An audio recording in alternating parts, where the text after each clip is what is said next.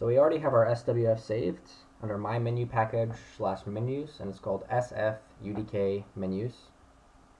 We're going to put it in our UDK directory. So C UDK, UDK 2011, UDK game, flash, and copy the folder into this directory. This will build our package name and our group names for us, and that's why we have those subfolders. Now open UDK, and in the generic browser, we're going to click import and import that package. Normally that'll launch you to the content folder, but you want to go back and go into the flash folder and find your folder and open your SWF file. Then click OK. We have everything named for us already.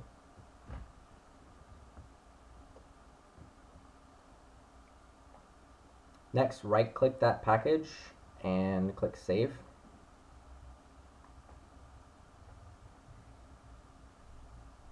And now click your SWF movie so we have it highlighted for the future use. Now open up Kismet.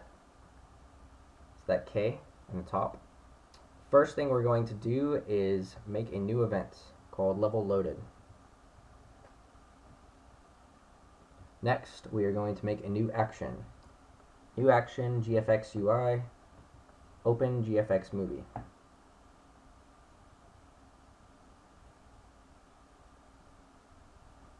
And now we're going to make another new action, toggle cinematic mode.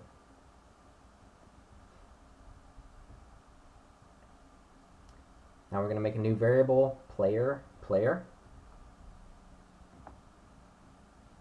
and we're going to connect that to the target of toggle cinematic mode. We're going to connect loaded invisible to enable toggle cinematic mode, and in for the open GFX movie. Now since we have the SWF movie selected, we can click that green arrow and open GFX movie, and it'll import the name for us. Here's the settings for toggle cinematic mode.